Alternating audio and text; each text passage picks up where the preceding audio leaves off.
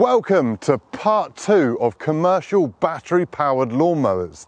In part 1 we looked at how well they collect, how much grass the grass boxes hold and how low they can cut, as well as the specifications. In this video we are going to look at how well they mulch, how well they can tackle long grass and look at their run times. We're Machinery Nation and we bring you videos every Tuesday and Friday all about tools and machinery. So please consider subscribing, hit that like button and ding that notification bell so you don't miss out on any of our action. Let's get cracking. Tested by Machinery Nation. So I've taken all the grass boxes off the mowers and fitted in the mulch plugs. So we're ready to mulch. The first test, we're going to take a little area per mower around different areas of the garden and see how well they mulch. Right, Stihl up first.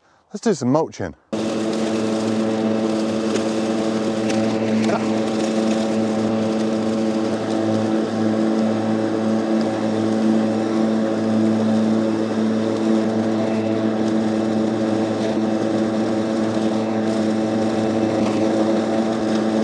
Right, the Stihl has done a pretty good job, to be quite honest. It's taken 50% of the material off, and in heavy mulching I'd normally only recommend a third of the material, so the ground has got plenty of room to be able to absorb the grass clippings that you've cut down. Right, let's check out underneath the cutting deck to see how much grass is built up underneath. To be fair, I'm quite surprised that there's a little bit of build up, as you would expect. The grass isn't the driest today, as I would say to you, for mulching wise, you want the grass as dry as possible. There's a little bit of build up around the outside, but to be fair, the mower would probably cope with that as it built up even further, but he'd rip it off and mulch it up. So no, for a twin bladed machine, I am quite impressed. It's Toro time.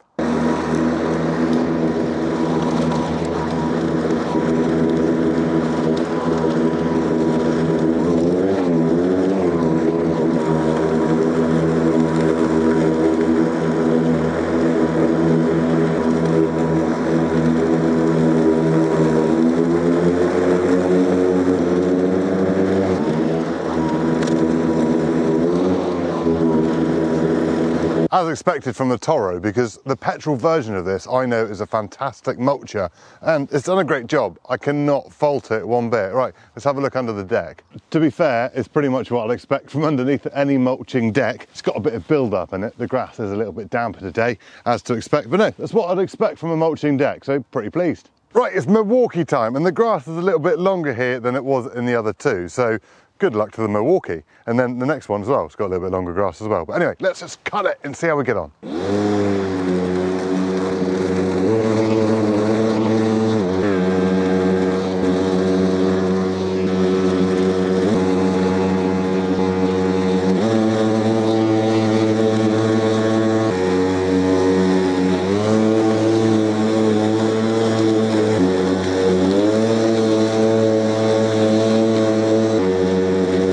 So the Milwaukee has done a great job, and in the longer grass you can really hear the boost, like the load sensor kick in and the mower go whoo to go through that longer grass, and it's still mulched it really well. To be fair, there's actually a little bit more grass under here than I'd like to see, but we have been mulching more than I'd recommend in damp grass.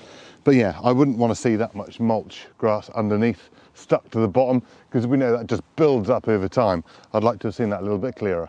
Makita time. Again, a little bit longer grass and a little bit shorter grass. Let's see how it gets on.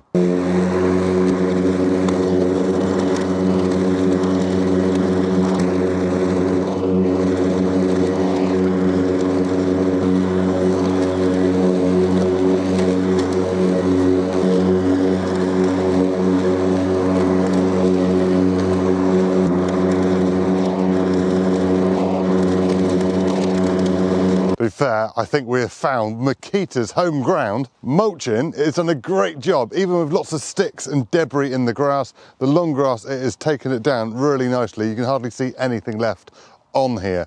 Very impressed. To be quite honest, that is a really clean deck. There's not a great deal underneath there at all. A little bit of residue around the edge, but otherwise pretty clean.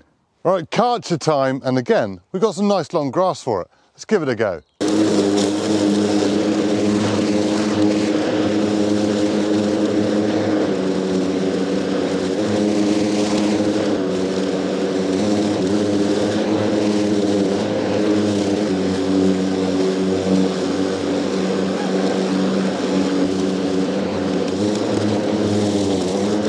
The Karcher keeps surprising me, and it's done a cracking job, as good as all the others. To be quite honest, the build-up isn't too bad. Again, there's a little bit around the outside, which I wouldn't want to see so much, but to be fair, it is damp up here, so it's to be expected. AS motor time.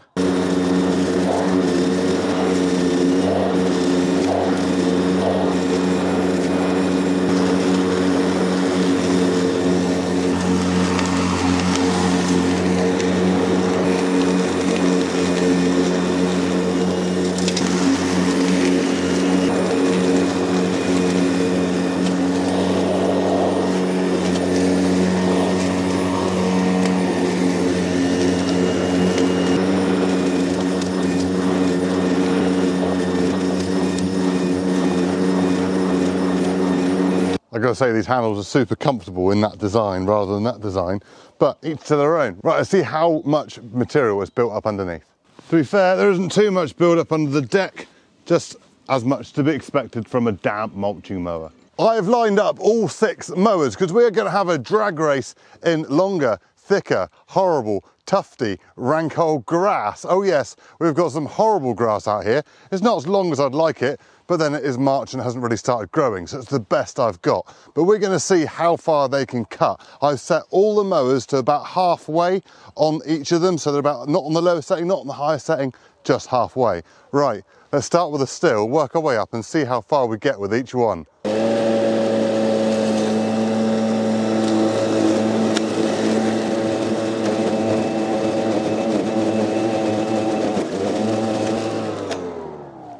The Stihl made it. The Stihl has reached the top.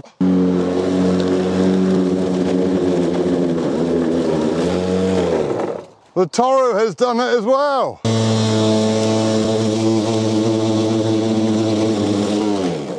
Another one, the Milwaukee's done it. Oh, we've got a staller. She has stopped there about 10 feet from the end.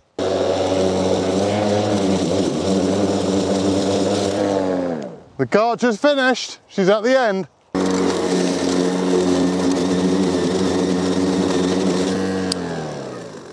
The AS has made it. Right, we seem to have a bit of an issue here, and that's the Makita doesn't want to keep up with the other mowers. There's 2 tests now where it has let us down. I'm going to ask Makita to send me another mower, because that is a second-hand mower. I don't know if there's something wrong with it or not, but it just doesn't seem right. So hopefully in another video, we'll show that again, because that should be keeping up with these. Should be easily keeping up with these. Sorry, Makita fans, if you're upset about this. I am as well. I thought it would be as good as them. So hopefully Makita will sort us out and get us another mower to do some more tests with it. So one of the biggest questions we get asked is, what is the runtime on a battery mower? How long does each battery last? Well, here's your chance to find out. Obviously, there are a lot of variants in how long a battery will last. For instance, how long the grass is, how wet the grass is, how dense the grass is, the type of grass you've got, how thick the moss or thatch is in the lawn will make a difference to your runtime.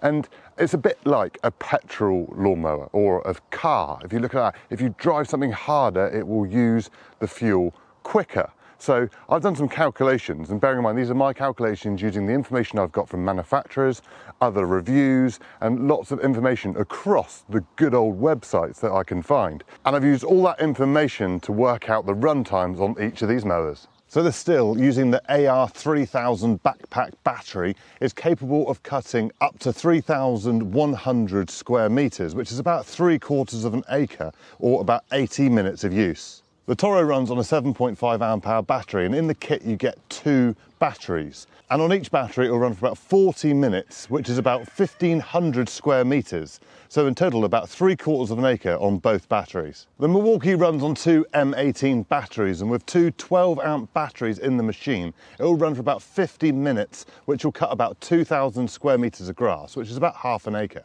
The Makita, running on the PDC 1200 backpack battery, will run for about 95 minutes, which works out to be about 4,000 square meters, about an acre. The Karcher runs on a 7.5 amp hour battery. We've got 2 of them in there, but on each battery, it will run for about 50 minutes and it'll cut up to about 2,000 square meters, which is about half an acre.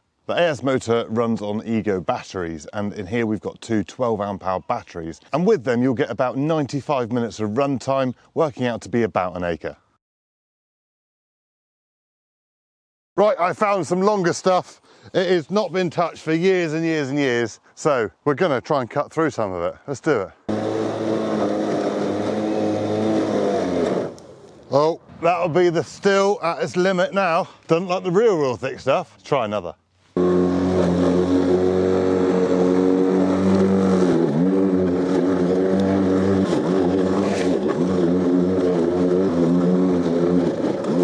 The Toro has done it, right.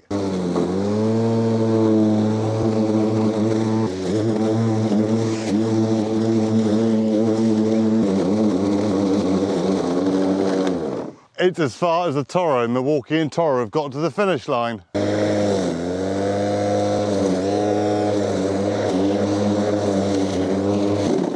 Oh, the Karcher has stalled. In other words, we've got to leave it there. Right, AS motor.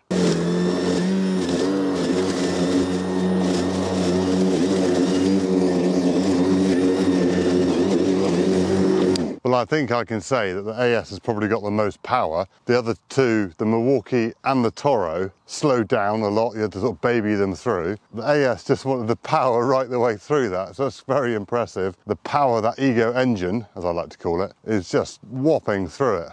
I am, yeah, amazed. So there we are, we've shown you what these 6 commercial mowers can do, what they're good at, what they're not so good at, what they should be designed for what you need them to do. So it's now up to you to make your decision which one is right for your purpose. Now let's check them out individually. So the Stihl, it is a nice wide cut. It is of a good build quality. I love the mono handle, so you haven't got to reach in under to get the grass box. It does a cracking job, love it. The Toro, if you want a mower which is like a petrol mower but battery operated, then this is the machine for you. The build quality is fantastic. The Milwaukee has done everything that we have chucked at it. Super impressed. The build quality is more professional than it is commercial, but it is a great machine and doing a cracking job.